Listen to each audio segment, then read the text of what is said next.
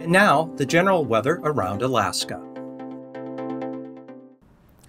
Tomorrow's fire danger graphic for Spruce showing again extreme fire danger up here in the Yukon Flats and down on the north side of the Alaska Range here into at least the upper Tanana Valley area with very high fire danger to the west, east of that, and of course around the all the Yukon Flats here into the Koyukuk Valley areas. High fire danger all the way out to the Seward Peninsula and down along the Yukon River on out into the delta there. And also high to very high fire danger in the central Copper River Basin.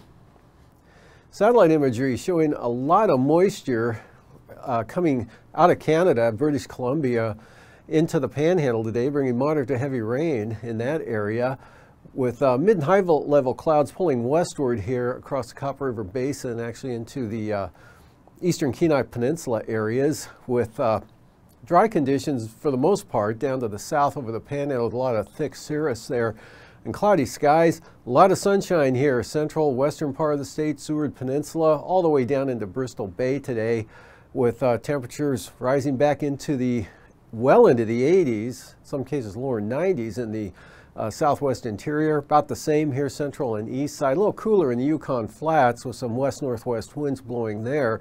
That pushed the hottest conditions down into the Tanana Valley areas over toward the Eagle area. Out to the west, clouds starting to increase here along the southwest coast, ahead of a low pressure area out over the southwest Bering Sea. It's been there for several days. In the front right here, beginning to approach the eastern Aleutians, bringing rain, fog, drizzle to the central Aleutians, about 1/4 of an inch falling Adak and Atka today, back to the west there. And for rolling this through, you can see this moisture mostly shifting off to the northwest here, but eventually you'll start to edge in a little bit more, especially when this front kicks eastward. That'll push this in, bring a chance of rain tomorrow into the southwest coast. And again, this area will start to swing off to the southeast here. And should be a pretty dry day over south central Alaska tomorrow, much like this afternoon, maybe with a little more clearing tomorrow, with isolated, widely scattered thunderstorms developing along the Alaska Range, Talkeetnas, into the Copper River Basin.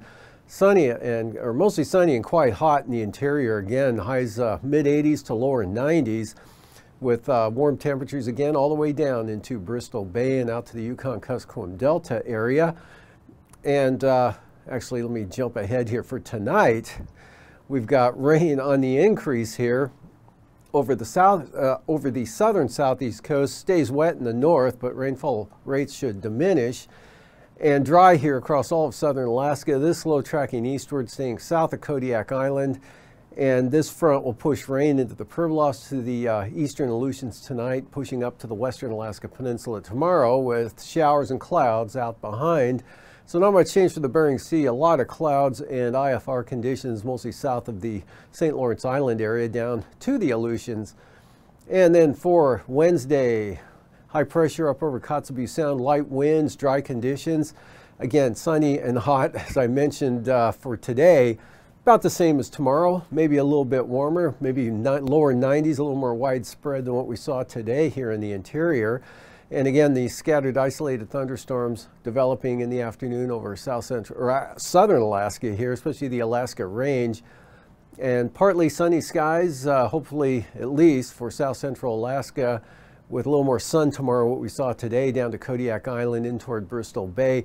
And now finally this front reaches the southwest coast, Nunivak Island especially, with a chance of rain there. And this system here beginning to make a move to the northeast, spreading rain again, increasing throughout the day for the Pribilof Islands. Wind's not too bad though, wet for the eastern Aleutians, dry back to the west, and drying out over the southern southeast coast. Showers on the decrease throughout the day tomorrow. And taking a look at Thursday, we'll see this system makes a good jog right up to the northeast, good southwest flow pushing that right in. Good shot of rain coming into the Yukon-Kuskokwim Delta, Bristol Bay, Kodiak Island, starting to increase over the southern Kuskokwim Valley. And showers on the increase for the western Alaska Range, especially in the afternoon. Should stay dry, partly sunny on Thursday for south central Alaska, at least one more day. And not too bad for the Copper River Basin. Temperatures a little lower, down into the upper 60s to lower to mid 70s but still pretty warm, a little cooler in the interior, and some widespread thunderstorms possibly breaking out in the central interior here, anywhere in the green shaded areas, scattering out in the Brooks Range, dry from the north slope on to the Arctic coast. Partly sunny, risk of an isolated shower for the Panhandle with light winds there, so much drier for that area. And another system here bringing more rain into the central Aleutians. Looks like on Friday this will shift right on in. Thursday night and Friday bring some solid rain right into the central interior, all of southern Alaska, eventually pushing in toward the Copper River Basin late Friday and Friday night. Otherwise, for the lows tonight, 50s to mid 60s in the interior, quite mild. 40s to near 50 for the Arctic coast, mild for up there as well, about the same for the Bering Sea and the Aleutians, upper 40s and lower 50s for the Panhandle. Highs for tomorrow, again, mid 80s to lower 90s, hottest here, Fairbanks up to the Yukon Flats, eastward to Eagle, Northway Tok into the lower 90s, and near 80 for the Susitna Valley, lower to mid 80s for the Copper River Basin, and 65 to 75 for the Kenai Peninsula, mid 60s Kodiak Island, into the 70s for Bristol Bay, and also Nome, high 72. Looks like some pretty good 70s for the North Slope as well, all the way out to the Arctic coast. Dead Horse and Prudhoe Bay in the mid 70s for the highs. Otherwise, for the lows, mild, mid 60s in the central interior areas. Upper 50s, southern Alaska here, lower 50s along the coast to 45 for Nunivak Island, otherwise in the 40s for the Bering Sea. Upper 30s, central Arctic coast, lower 50s for the southeast coast. And the highs, a little cooler Thursday, but still way up there, 85 to 90 for the eastern interior, hottest in the Yukon Flats, and lower 80s for the Tanana Valley, and again 65 to 75 south central Alaska, 75 to 80 in the Copper River Basin. And in the 60s for the southeast coast, 50s for the Bering Sea.